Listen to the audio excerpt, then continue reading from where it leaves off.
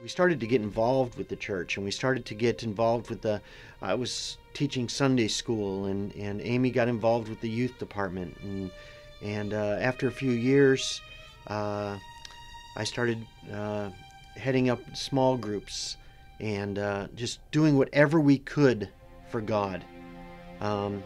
Even to the point where I was mowing the grass on the football field for 3 times every week, and became youth pastors here at the church, which was just an amazing experience for us. And we knew then, in the experiences that we had, that God had bigger purposes for us and had a bigger plan for us. Breaking news, images coming in as we come on the air, an attack on a hotel popular with Westerners. These are the images coming in from the capital of Burkina Faso in West Africa. Eyewitnesses describing a horrific scene. Gunmen, their heads covered, shooting into the air, then storming into the hotel. Now, an undetermined number of gunmen stormed this cafe, then onto the splendid hotel, both known to be frequented by Westerners, government officials, UN officials in that country. Using explosives and making their way through the main lobby, it's thought around 20 people were killed in the attack and many more injured. A nearby cafe, the Cappuccino, was also targeted. Wow. Good morning, good morning, good morning. You know, you sent us out to Burkina Faso. And we have certainly found things are a little different there.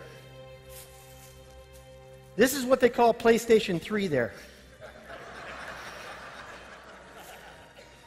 They have a simpler way of life. And people, the first thing they do when they see us back here in the States is Mike, how is it? I mean, you're there, and you know, a lot of you heard the stories. You know, Amy and Delaney got very sick for 3 weeks, you know, when we first arrived. I mean, sick.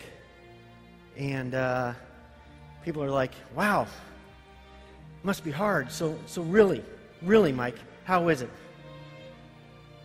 Wow! Wow, wow, wow, wow. It is so much better, so much bigger, so much more wonderful than we could have ever dreamed, by simply following what God had for us. It was the most incredible thing. I figured we'd first get there and we'd spend the first 6 months, you know, we had a 6-month stay, and first 6 months just getting acclimated and you know, just hanging out and kind of seeing what's going on. Wow, did God have other plans?